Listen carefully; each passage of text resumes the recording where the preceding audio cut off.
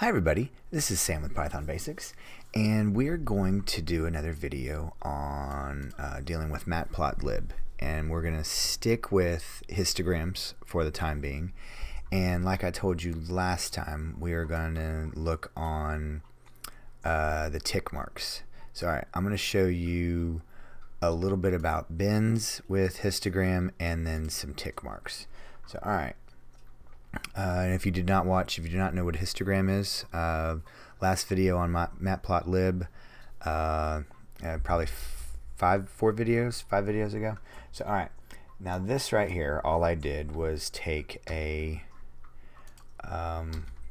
randomly generated, I did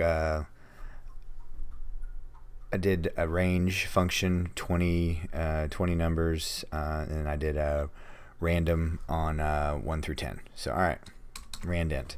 And also, if you're new here, thanks for joining us, but if there's something that I'm not explicitly speaking to, there's been a video before this one. So alright, and it's all searchable.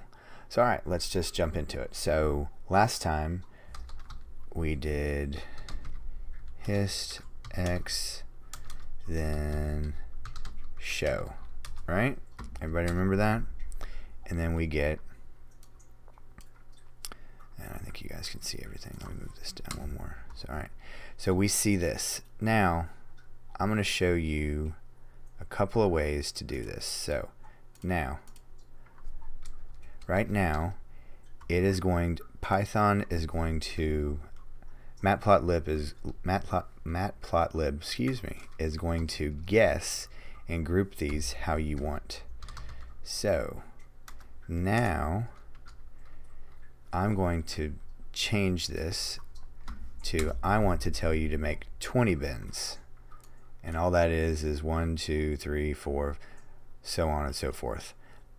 20 of them. Now that's still not really that great, so now let me show you this, probably a really super awesome way, so you can make sure it's really clear and it's not misinterpreted. So alright, bins equals list. I want you to think about this. We're going to get tick marks from 0. Let's do range 0 through 10. So we got to include, okay, and then we do plt dot x ticks, and then we just dump in, basically it's, what do you want the marks to be? Well, I want 0, 1, 2, 3, 4, 5, 6, 7, 8, 9, 10. I want those to be my new tick marks while still having 20 bins. So now this clears up any misinterpretation that if somebody were to look at that and quickly go, the last time they could have said, alright, that there was 4 on 1. Well, nope. This clearly marks it as there are 0 for 0 and 0 for 1, and the first occurrence is 2, and there's 4 of them. So I prefer going and making my own tick marks because it is explicit, and that goes back to the Zen of Python, being explicit in everything we state, and I extend that into everything I do. So like I also said, if I'm not explicitly speaking to it, we've done a video before, and what we do here is we slowly build one thing on another. So okay, here this is bins and ticks. So like always, thanks for watching.